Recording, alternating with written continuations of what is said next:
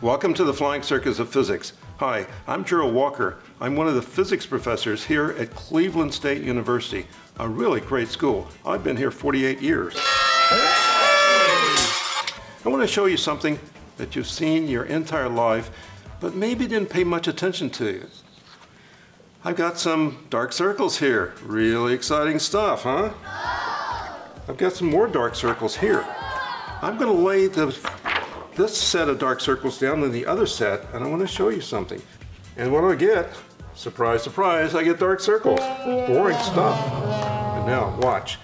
I'm going to move the top layer slightly, either rotating or displacing left or right or up and down, and you get a mȯ-ʻrā pattern. Dark bands cross over like waves on an ocean. But I want to bring in two helpers, Richard and Jordan. So what exactly is causing this? Well, if I move this orientation, the dark circles on top are lined up with some of the white areas underneath. And I get a dark band where I have that kind of dark on white alignment. And if I move the pattern, where that alignment occurs changes, and so the bands move across the pattern, the mȯ-ʻrā pattern. Richard, I've given you some sheets here with, looks like fine circles. Let's see what you can get. So we can see if I have them aligned very precisely, you don't see too much of a pattern, but if I misalign it even just a little bit, we have this bow tie pattern forming. And as I rotate it around, that bow tie pattern moves around as well. In industry, they will use this so they can see very slight rotations that otherwise would not be visible to the human eye. And Jordan, what have you got? Without them overlapping, it looks like just a set of parallel lines. But when I start to move them, start to see these wave patterns appear. That's cool mȯ-ʻrā patterns. Yes, it's very, very trippy looking. Yeah, I'm getting dizzy. Yes.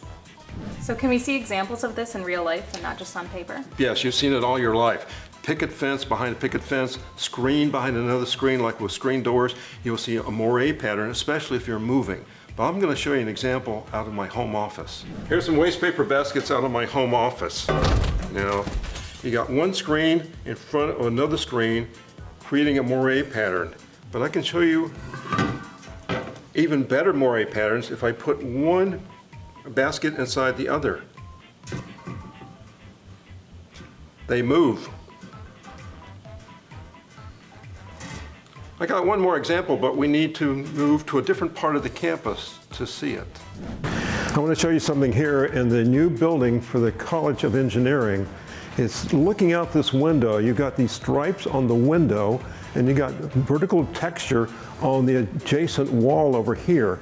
And if you stand here, you're not going to see anything, but you have to move, and then you've got a moving mȯ-ʻrā pattern that's really eye-catching.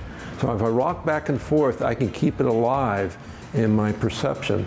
And it's very arresting. I was walking through here and suddenly something caught my eyes. What just happened? I get occasional alignment of the stripes on the window with the vertical structure on the adjacent wall, and the pattern moves. So here I was during the pandemic, rocking back and forth when security came through the building, and I had explained a little bit of physics. Well, thanks for coming here today.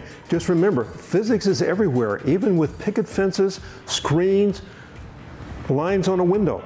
Physics is everywhere. See you again next time.